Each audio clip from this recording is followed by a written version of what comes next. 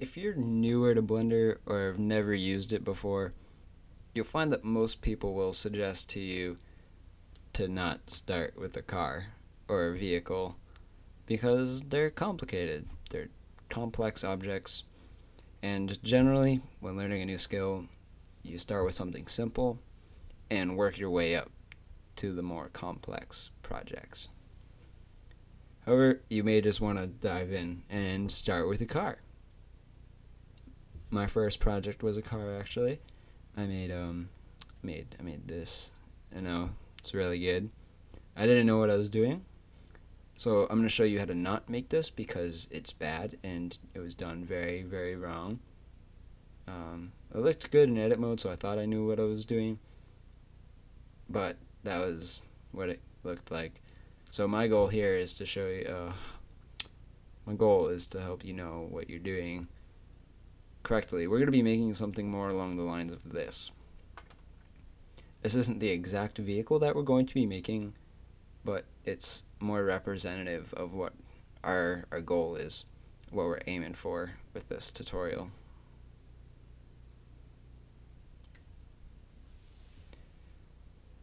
This is going to be a beginner tutorial in the sense that it starts off with the basics, going over core concepts of 3D modeling, such as topology. We're also going to be talking about a lot of the different tools Blender offers and shortcuts for those in order to make this an efficient process.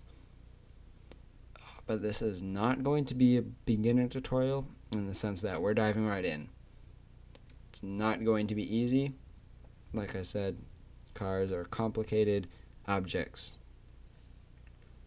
The entire workflow and process of making the vehicle will be explained, but this learning style isn't for everyone. So, just a warning. Learning a new skill is difficult and it takes patience. We're going to be modeling a Dodge Challenger in this course, and I encourage you to follow along in making that specific vehicle. By the end of the course, though, not only will you have your own Dodge Challenger 3D model, but you also have the skills to model any other vehicle or whatever you want. You're going to know how to 3D model. So before we jump into modeling our vehicle, I wanted to get acquainted with the user interface of Blender. If you've downloaded it and open it, you can download it at the blender.org. I'll put the link in the description. But this is the most recent release of Blender, and we get this nice little splash screen. We can just click outside of it anywhere, and that'll close that. And there's a lot of different stuff here. Bunch of windows with a lot of tabs, buttons, and panels. So we'll just take a few moments to get acquainted with this. This big screen here is our 3D view. This may seem kind of obvious, but 3D view is where we do most of our 3D work. It's how we navigate our scene, how we edit objects in 3D, just navigate around and stuff. It's where we do most of our 3D work. This editor on the top right is our outliner, which is basically just a list of all the objects we have within our 3D view. Here you see a cube, camera, and a lamp. That's what those are, but we'll go in more depth about the different object types in Blender later. This also displays different relations between objects. We don't have any right now, so that's fine. Right beneath the outliner is the Properties tab. There are a lot of different properties. Each of these buttons up here on top are a different tab for different types of properties. We're not going to look at any of them now, but as they come up within the tutorial, we'll talk about them. There are a lot of properties. On the bottom here is our timeline, which is how we play back our animations. We're not going to be doing anything animated in this tutorial, so you might wonder, how can we close it? We don't really need it, and it's just kind of taking up space. And clutters up our view. In the corner of each of these editors are some diagonal lines, and if we grab the one down here, bottom left, of our 3D view, and click and drag that, we get some arrows. And if we just hold it over, bring it over our timeline, we can let go and it'll close that. It may take some getting used to, as most programs just, there's an X and that's how you close it. So play around with that, and if you mess something up, File, Load Factory Settings, it'll just bring everything back if things get kind of crazy. I'm just going to close that again. Each of these editors can be swapped out for, if we click this drop down menu, there's lots of different other types of editors. We're not going to look at any of them now, but they'll come up later in the tutorial.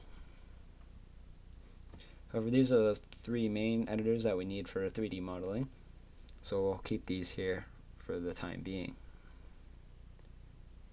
Each editor has its own components. This toolbar to the left is part of our 3D view, and we can toggle that using T. The toolbar has a bunch of different tabs on it that contain different tools that we can use within our 3D view. And we'll talk a little bit about navigating this 3D view. If you hold in your middle mouse wheel, we pivot around the scene. That's how we rotate our view. If we scroll with our mouse wheel, we can zoom in and out. And if you hold Shift and your middle mouse wheel, you can pan. So those are just a couple different ways we can navigate around our scene. Right now you can see this cube here is outlined in orange. That means something is selected. In most programs, I believe left click is select, in Blender is right click. So that might take some getting used to, but outlined objects or selected objects are outlined in orange, and we right click to do that. When an object is selected, we get this these three arrows, which represent our different axes. If we take a look here at the bottom left corner of our 3D view, we can see the green represents our y-axis, the red represents our x-axis, and the blue is our z-axis. Or I don't know, what am I saying? And in our 3D view, we can just grab these arrows and move them around to move objects.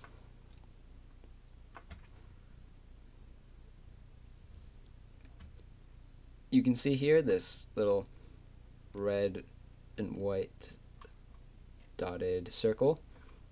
That is called our 3D cursor. It doesn't have too many uses, but we can position that using left click. We'll probably be using that later. And then if you click Shift C, it just recenters it at the 0 point of all the axes, the origin of our scene.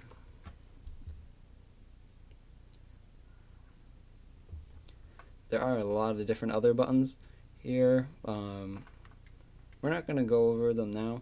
That'd take forever, and frankly, not a lot of them are used.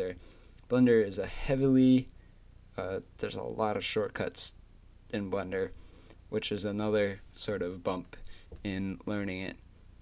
But we'll be talking about those in the next part, where we're going to be setting up a blueprint.